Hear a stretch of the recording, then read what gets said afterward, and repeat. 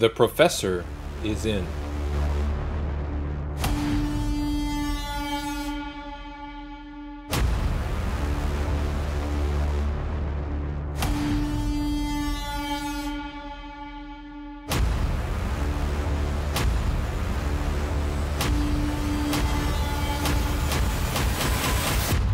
Hey there, today I have an unboxing video, and in this video I'm going to open up my second order that I placed with Professor's Comics on Atomic Avenue. I'll put a link here to my first unboxing video where I featured Professor's Comics and kind of the backstory there. It's a heartwarming story, and I had such good experience, I had good feelings about the first order that I placed a second order. And his brother, who's handling his collection, shipped this order out, like, I swear it was like the same day. It came priority mail 3-day, and it arrived today. And I've got some great books in here that I can't wait to take a look at and grade and add to my collection. Now, I threw up some books here, and these are newer books, some newer releases, and I on a daily basis have this struggle with comic book collecting where I tell myself, you have enough back issues, you don't need any more, they are what they are, you have what you have way more back issues that you need to press and clean and send for grading, so just focus on new releases, enjoy them, read them, collect them, don't stress too much about them. Try not to FOMO, even though you kind of do. And then that leads me towards why I don't want to collect new books, which is the FOMO piece. And no matter how many books I pre-order, no matter how many books I get on New Comic Book Day, there always seems to be that one book floating out there. Captain Carter #1, the second print. These late printings continue just to haunt me. I didn't get that one, so that's a new release. And then I didn't pre-order it and I missed out.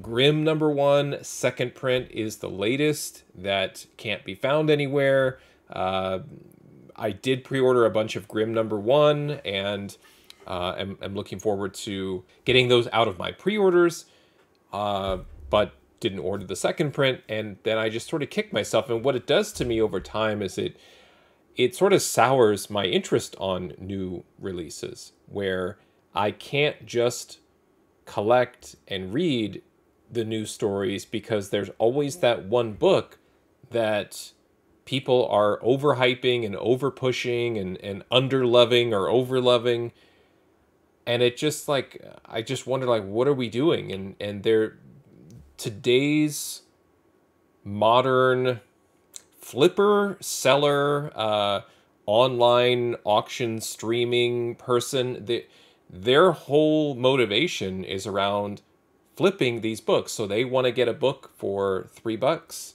and they want to convince you that it's worth $100 the next day. And that whole game, that is such a turnoff for me as a collector. I would much rather maybe spend $20 on a book that I know is worth $100 or has the potential to be, if I can press it, or if it's maybe overlooked by a retailer of some kind. I don't know what it is. It certainly could be my age or just the time that I've spent in the hobby and my experience, where I can't keep up. I can't keep up with it. There's too much sort of back channel chatter too, where we're going to all figure out together collectively which book are we going to prop up. So I'm going to buy 50 copies, and then we're going to decide this is the book that we're going to push out there and say to the community, this is the one that's valuable. I go back and forth where I'm like, I want to play the game, I want to be involved, but then I love back issues too much and the nostalgia, and I don't know, it's something like buying what you know, and I am constantly conflicted, and honestly I can't really decide and stick to one method or another. There's part of me that just enjoys kind of flip-flopping too. Like, I enjoy getting a box of new releases, maybe my FOC order that comes in, and I love seeing just brand new artwork, new stories, new characters. It certainly adds a lot of freshness to the hobby and freshness to my collection. And then I'll go a couple of weeks and I'll totally be into new books, and then I just start to miss those older books. I miss the newsprint.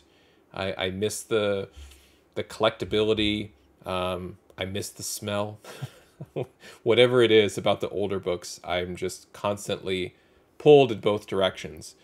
So you'll see this in my unboxing videos where I'm unboxing newer releases or relatively new releases, and then I'll have an order like this that I'm about to open that is all just back issues, books I love, books that I feel like have potential value. I wanted to also just add an additional set of books from Professor's Comics, grade the books, add them to my collection, and then put together, you know, a larger sample size of what it means to order books from him, because I do track orders from different sites, different sellers, different platforms, and then I sort of rank those sellers or rank the stores against each other to figure out, you know, which are those reliable sellers that I can get great books from, high condition, fast shipping, and so forth. So I'm going to go ahead and unbox this order, and then if you stay till the end, I'll show you what I paid for these books, and we can see how I did and compare what I paid for these books against fair market value and if I were to get the books graded. So here we go. All right, here's the order from Professor's Comics. Let's go ahead and open it up.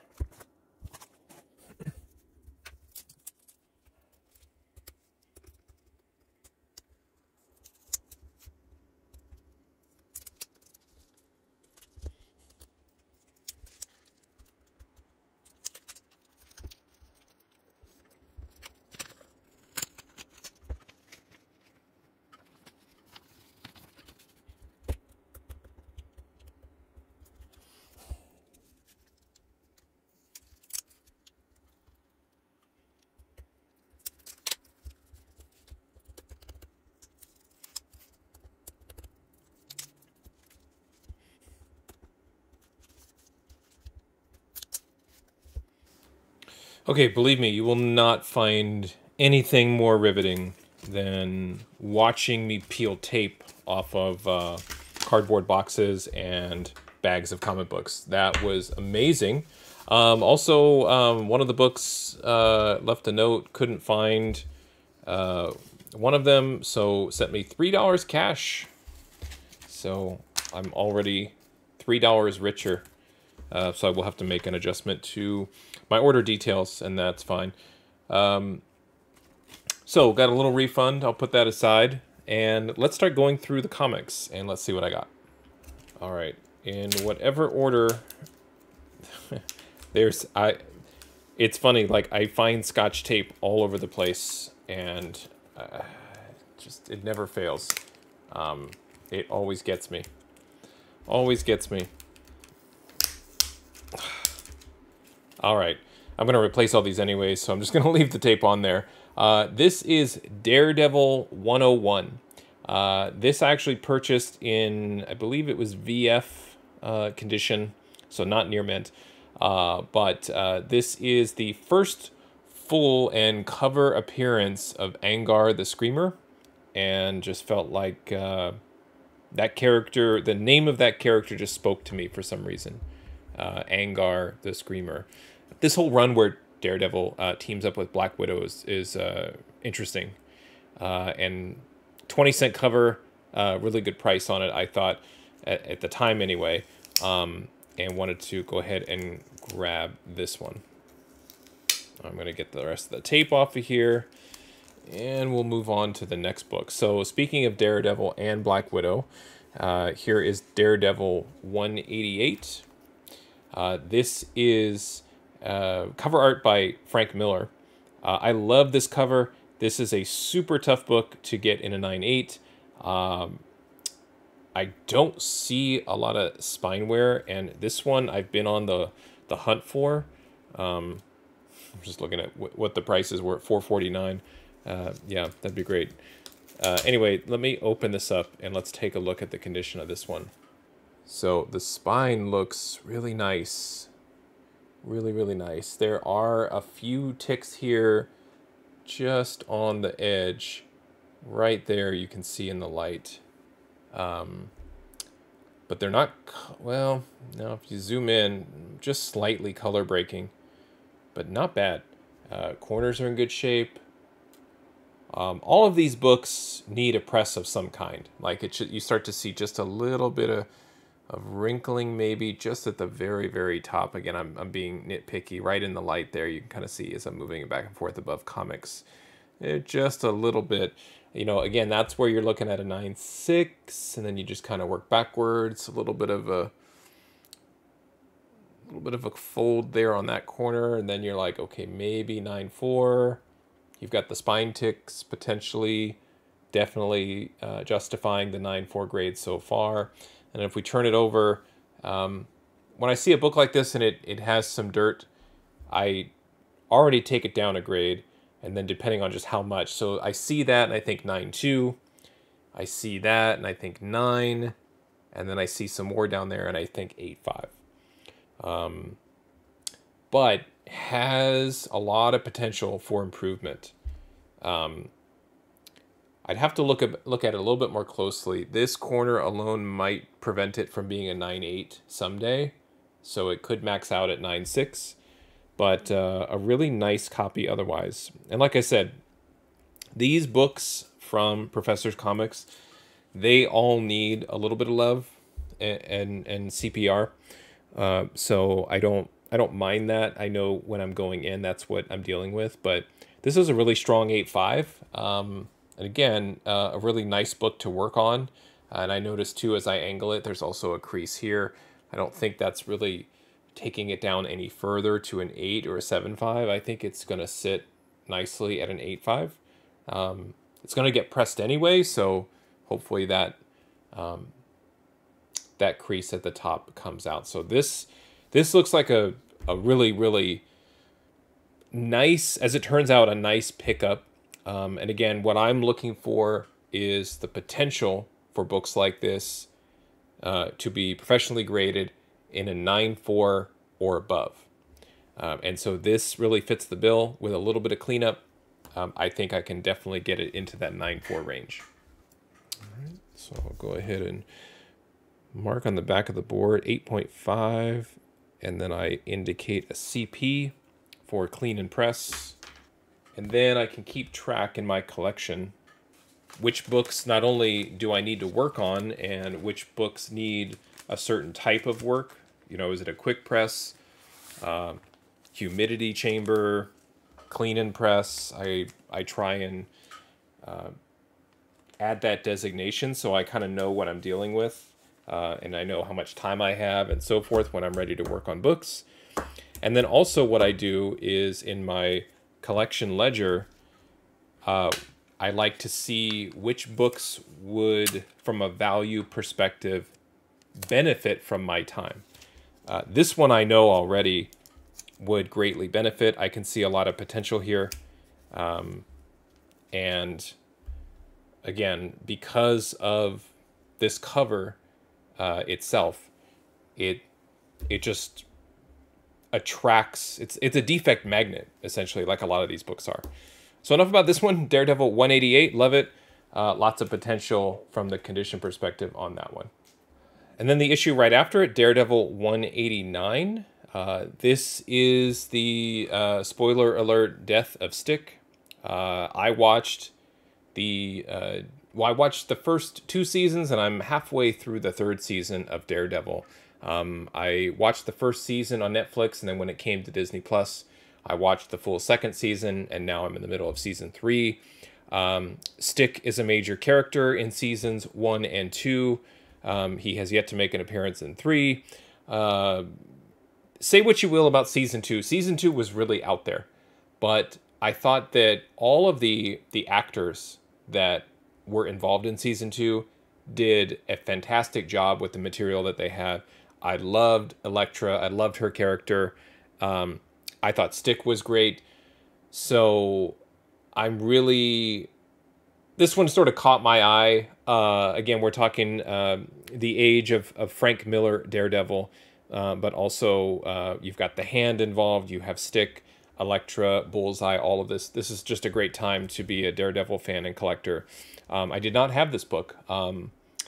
Would love to get this as a CGC Signature Series book someday. I love the yellow on the cover there. So again, just at first glance, spine looks to be in tremendous shape.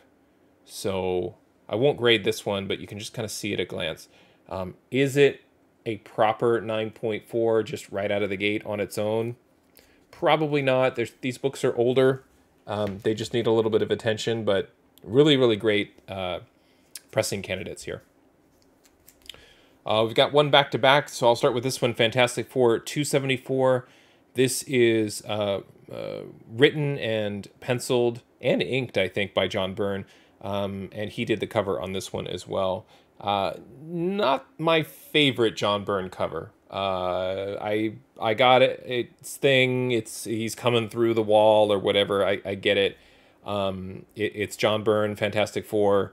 I didn't have this issue, so this is me still trying to fill out the John Byrne run of Fantastic Four.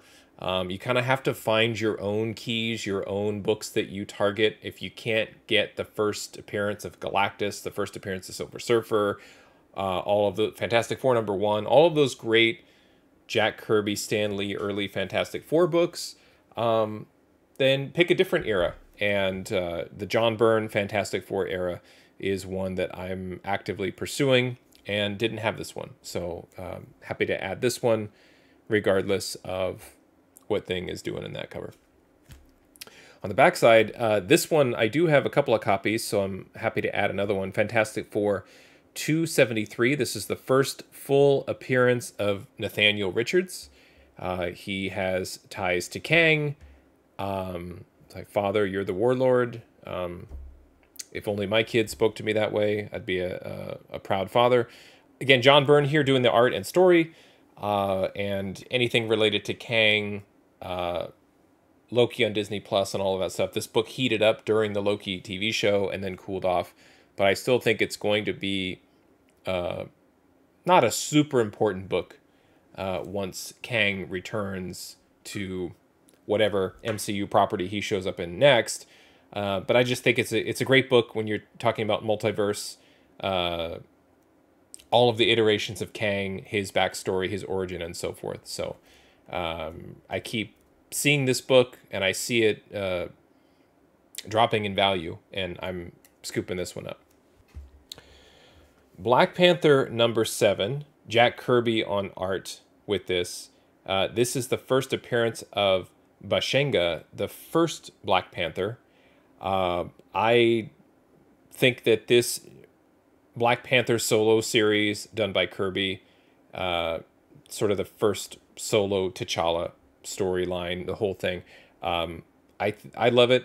I love picking up these books. And again, kind of back to my sort of opening argument around new books and old books, like when I can get a book like this for 20 bucks and it be in the condition that it's in, which, by the way, it's miswrapped, so a knock against it there, but it looks really nice. Looks really, really nice. In fact, I am going to open this one up and just take a look. If you got $20 to spend, you know, are you going for that modern new release book that is a second print, and are you really going to get $100 for it, or are you going to get a book like this? Now, here's the difference between a book in the bag and board and then out. As soon as I took this book out, you can start to see, yeah, there you go. So there's all your spine ticks. Now, what I didn't notice them breaking any color, and I don't think that they are. I think they're just crease. I think they're just creases up and down the spine. So that's good news. And again, this is the gamble here, because on a certain type of photo or online scan, this might look to be in a certain condition. You might see that and think, oh yeah, that's a 7 or an 8. But honestly, and then you change it like that out of the light and it looks perfect. It's not breaking color. Anything that looks like a color break, that's just picking up my light. Wonderful. The back doesn't look too dirty. Just, again, some mild creasing. So I'm super excited about this one. A couple of crease in here.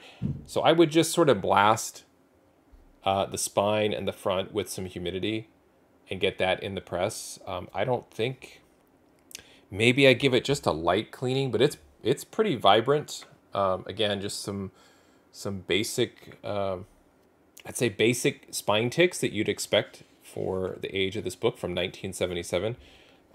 White pages here. Got that great Kirby art.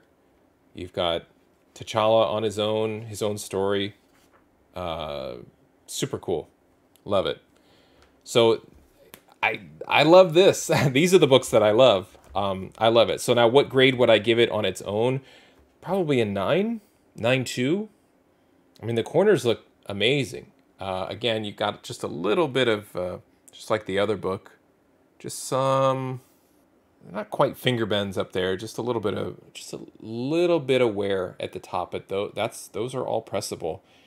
Same thing on the bottom, right in there, right there. There, I caught it on the light. Right there, there's a little bit. Again, that's very pressable. Doesn't break color. And speaking of, I mean that. I'm super excited about this one, because this one, I think, even more so than, well, I'm pretty excited about the Daredevil book too, but this looks tremendous. So it's white pages. It has such a great color scheme. Jack Kirby art, Black Panther just coming right. He's like jumping off the cover. I think I would just go ahead and give it a 9. And leave it at that. I've got a 9.0 that I always talk about as my guide, and it's got like about half a dozen spine ticks and a little bit of corner softening and a little bit of creasing on the back. And to me, that's sort of like your standard 9. So I think giving this one a 9 with the amount of creases it has is fair. But without the color breaks, I'm really, really excited about working on this book. So I'm going to put it as a 9. And I'm kind of on the fence as far as whether it needs cleaning. I mean, there's really nothing. I don't see a lot of dirt on it. So I don't want to introduce anything I don't have to. I really think it just can be pressed. So I'm going to leave it as a 9.0 and indicate that it can just be pressed. But that's awesome. Okay, so a couple of really, really... I think great opportunities to get high grade on some older books. I can't stop looking at this one. I need to move on to the rest of the books, but Black Panther #7 from 1977. I mean, even in a worst case, I think this one maxes out at a 9.6, but this one could be a 9.8. Love it. Looks even better in my bag and board without all that Scotch tape on it. Super cool. Okay, on to the next stack. Put those aside and focus on this one. This is She-Hulk, Savage She-Hulk, #20. Story by David Anthony Kraft, art by Mike Vosberg. Great cover. Love the cover. A lot of white, probably susceptible to a lot of dirt and damage. There are some spine ticks on this one. So, you know, has that sort of 8.0 to 9.0 kind of look and feel, but this one had a lot of hidden value and potential, again, because of the cover. Typically all white covers or all dark covers, all black covers, black ink, color rub, all of that stuff. The black and white covers are really the ones to look out for. You could probably argue any cover it has the potential for color rub and damage, but it's just with the white you typically can really see it. But this one looks really strong, really colorful, very bright. No real key here. I kind of like with Moon Knight, I'm probably a little bit late to picking up She-Hulk back issues, but every now and then I grab a Savage She-Hulk book that it's a 25 issue run, her first solo series. I don't have her first appearance. I don't have issue 1, so I figured I'll just get the rest. So this is number 20 that I can add to that run. Okay, this one back to back. I actually did get 2 copies of Spawn number 9. Speaking of white backgrounds, the copy that I have sent in, I got a 9.6, and I feel like all the books are like this. You can cut even through the bag, you can see it, the color rub right there by the corner box, the character box rather. Just that's what keeps these books from being a 9.8, unfortunately. Yeah, I'm looking at this one as well. A little bit of color rub here. Not as much on this one, but it's up at the top there still is. I don't know if that's something I would want to work on in terms of trying to get some of it off. There's even some over here. It's just like the never-ending color rub on this book. But I still feel like this one being the first appearance and first cover appearance of Angela, who I think is coming to the MCU at some point. Will she appear in Thor: Love and Thunder? There are rumors that she might. Will it be a minor character? I don't know. I feel like she's kind of too strong of a character at this point to just be kind of a one and done throwaway. So she may potentially be saved for after Thor 4. Don't know. Still, the rights to this character probably more interesting than the character itself. So I love that. Great Spawn back issue, McFarlane cover, can't go wrong. So, and this is also just leftover FOMO from me thinking I had a 9.8 candidate and I got a 9.6. So I keep grabbing these, hoping one day to get that 9.8 candidate. Back to She-Hulk for a second. This is Sensational She-Hulk number 2. This one, there are a handful of issues that are considered to be keys. Issue number 1 is, the final issue is, and hey, not the first issue, grab the second issue. John Byrne here as well, story and art. And a lot of, I think, what is not shown in the She-Hulk trailer for her show, I really think in the show she's going to break the fourth wall and talk to the audience, which is what that whole Sensational She-Hulk run is kind of all about here. And now alternating back to Spawn, we have Spawn 16. This was a book that I thought had really good value. This is the first time Greg Capullo does art for Spawn. He's a longtime collaborator with Todd McFarlane. It's also the first cameo appearance of Anti-Spawn, later renamed the Redeemer. I think in the next issue, it's like the full appearance of the Redeemer, but first cameo. And again, Capullo on the cover here, collaborating with McFarlane. I think that's a newsstand copy. I'll have to check. Maybe even... they're both, I guess, technically newsstand. Sensational She-Hulk 2. I'm not a good comic book collector when it comes to direct and newsstand. It's just not something I care about.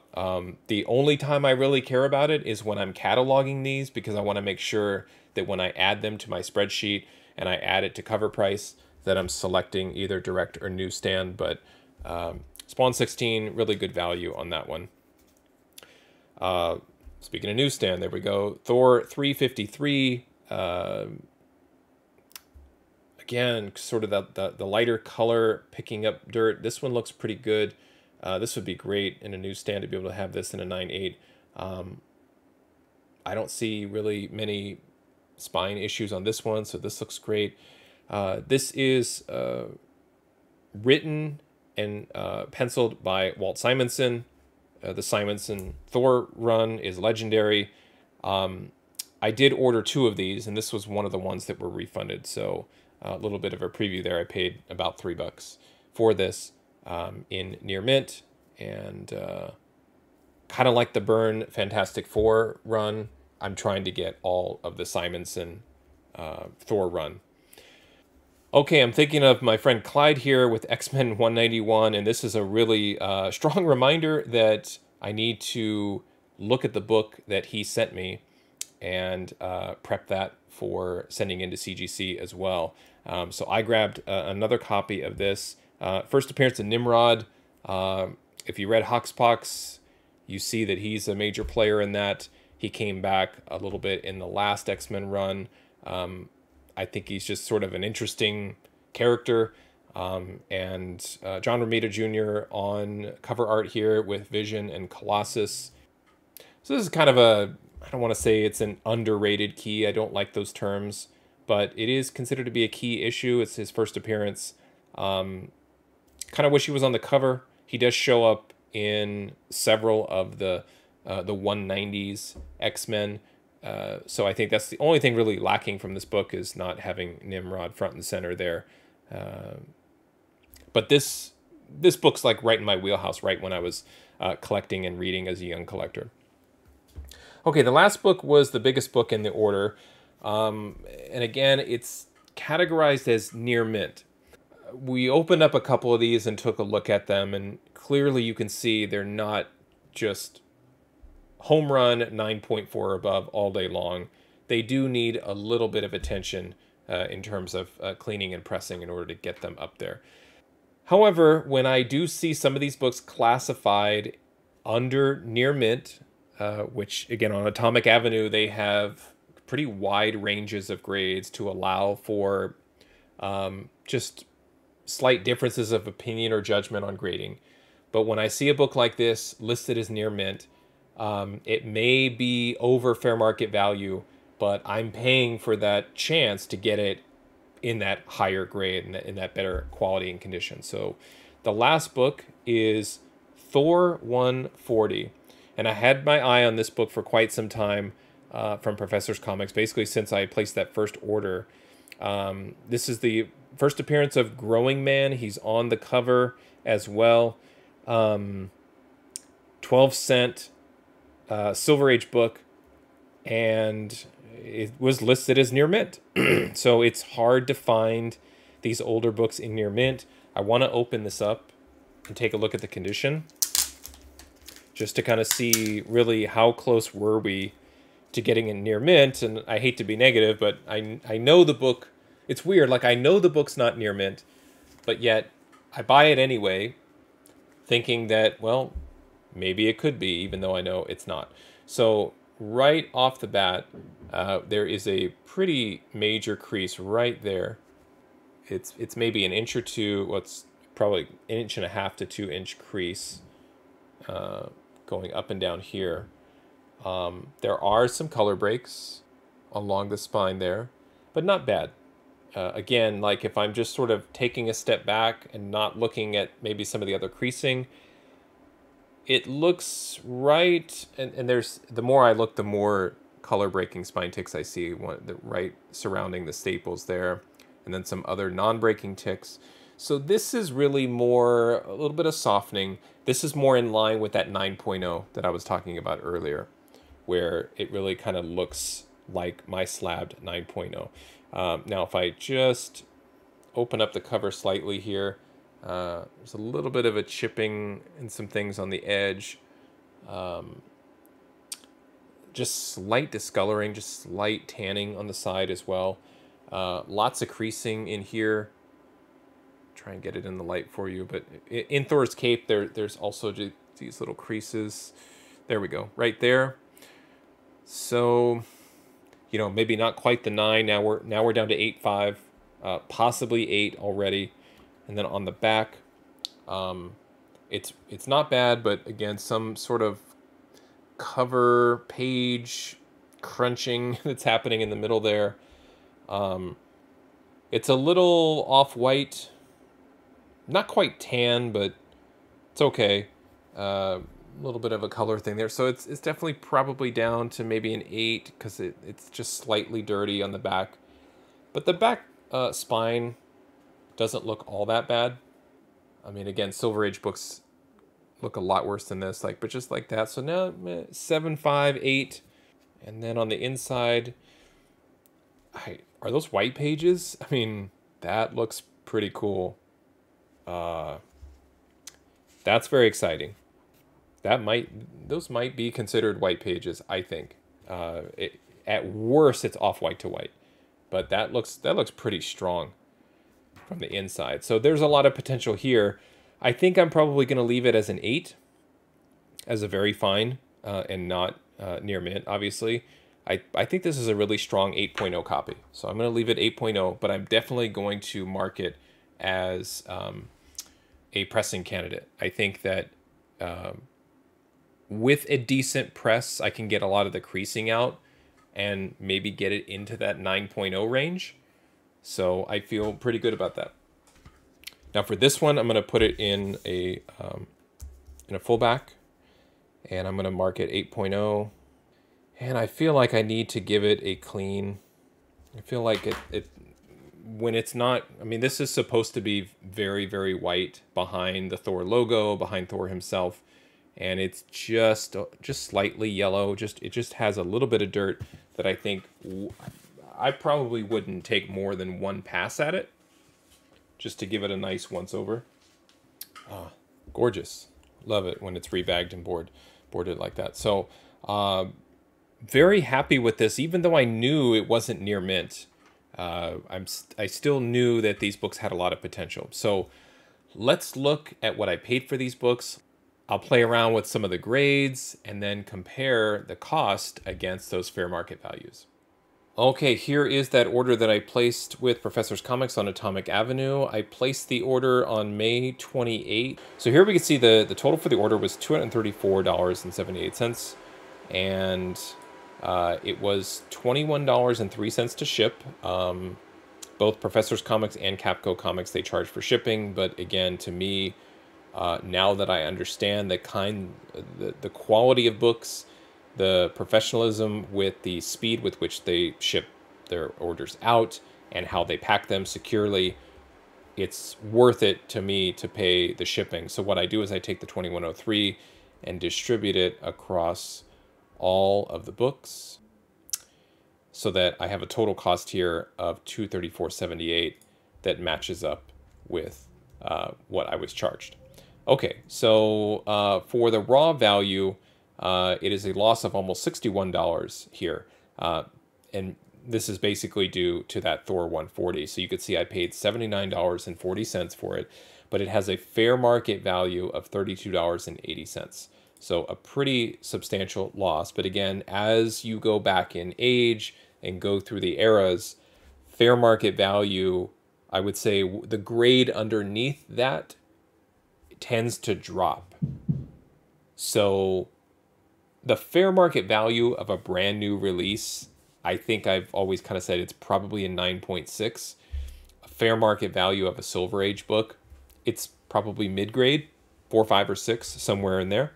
So I take that into consideration, but I have to keep all of my analytics relative and simple. So I just say, yeah, I didn't get any deals, so to speak, from the fair market value perspective. But when I show you what the value is when the book is graded, I think that's where the deal starts to come in. So that really took care of the bulk of the loss. Here's the other big loser, so to speak, Daredevil 101. I thought I paid a pretty good price for it, $19.40, and it was in a VF Plus, and the fair market value on that book is under $10. So again, I'm looking at potential, for grading, a little bit how I look at Mile High Comics. Some of these older books, it's really not intended for flipping. It's really more for cleaning, pressing, grading, and investment's sake. The Spawn number 9, interesting, a $2 and a $3 loss. I think he said one was a near mint minus and the other one was near mint. Total cost, so the near mint minus, he knocked $1 off the price on that one. The Thor 353, I'm not sure which one I think he must be saying the near mint minus is the $3 one he couldn't find.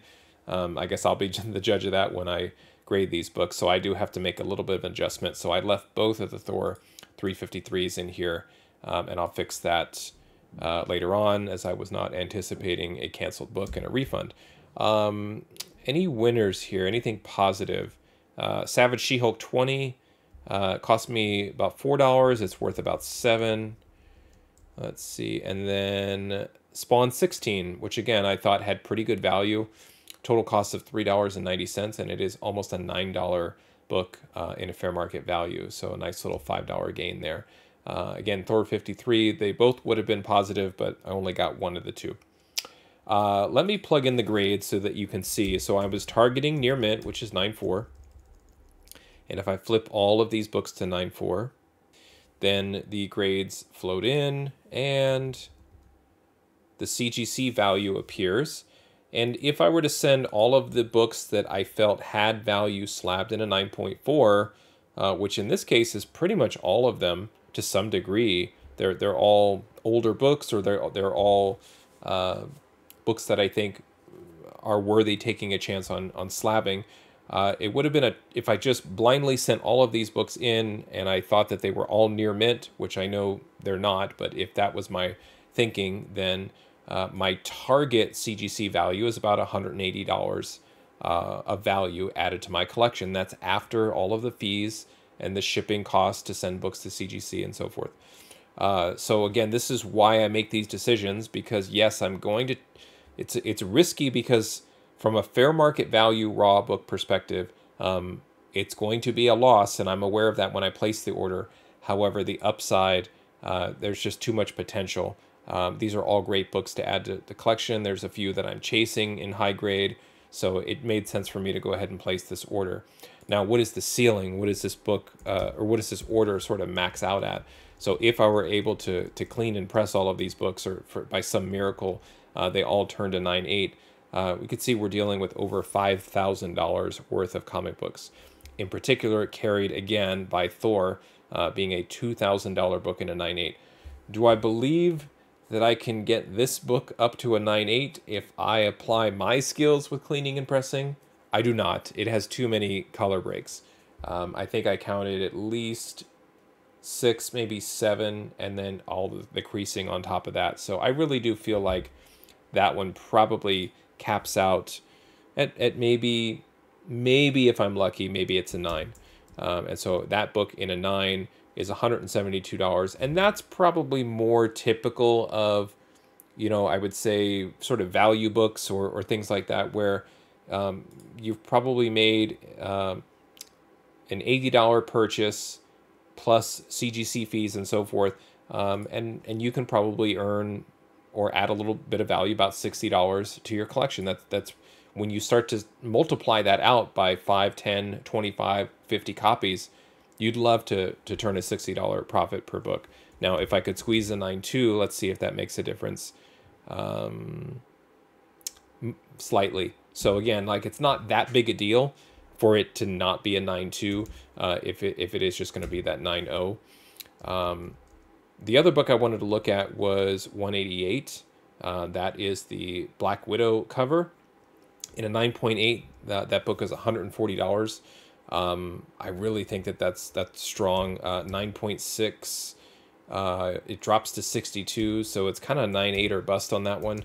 But that one also has really good value. But you can see a lot of these have $200 or more. That Thor 353 and a 9.8 right now is being reported by GPA as a $200 book. I spent roughly $3 to $4 to acquire that book. So these are the books. That first appearance at Nimrod, Clyde, I'm Thinking About You. Total cost there, $12.40. And a 9.8, that's a $250 book. The one that's jumping out at the top, unfortunately, that one is not a 9.8. But if it were, it was $1,800. And again, why am I buying books that I know are not 9.8? Like, what's the point of showing this? These are the gaps. This is the potential. And where the rising tide raises all boats, as these 9.8 values continue to rise, it's going to continue to pull down the grades behind it. So I look at these, I look at the gap, and also then it's also a little bit of a gamble too. What if I got that book and it had a couple of creases in it and I could press it out and turn it into a 9.8, right? So there's the gamble, the potential, the ceiling, the range, all of that is what I look for in these books. And at the end of the day, you know, these books are not going to show up in a 9.8. People are, the sellers are way more savvier than you think. There's no way that anybody is going to let 9.8 copies just float in raw. People are grading them, and they know that. But if they see flaws at all, they may just say, I don't want to bother pressing. I don't want to bother, you know, maybe grading at that fine a level. Maybe I'll be more conservative with my grading, and they let books go that have that potential. So that's what I look for at this point, because the days of unearthing 9.8s at flea markets and stuff like that, those are over. Everybody is aware of grading and so on. We're in the age of potential, and what other improvements could I make to the book, and also looking at, you know, I keep talking about Thor 140, but like a book like this, this is a high grade. Like a 9.0 for a Silver Age is a high grade. It may not be the most valuable Thor book, but my theory, my ongoing working theory is, as time passes, the older books will all be keys. And you start to see this too, where very slowly, like look at Amazing Spider-Man to me, those early issues. That's the perfect example of what that series, that run is ahead of everything else. You could argue that Batman, maybe Detective Comics are kind of along the same lines or has the same theory, like the earlier books. Every single book is a key, but you're also like slipping into the golden age there. My point is that as some of the other series start to catch up with Amazing Spider-Man, and we look at a lot of these books, they're all going to end up being significant because there are going to be fewer of them around. There are fewer of them in that high quality, high condition. And everyone has been so hyper-focused on keys that I think the issues between the keys, or around the keys, as I like to say, those give you the best opportunity to acquire them. They're much cheaper. And I think people who are maybe exiting the hobby, they are just focused on maybe grading and selling their keys and letting the other books go raw. So I hope you enjoyed this unboxing. I appreciate you watching. Happy collecting, and see you next time.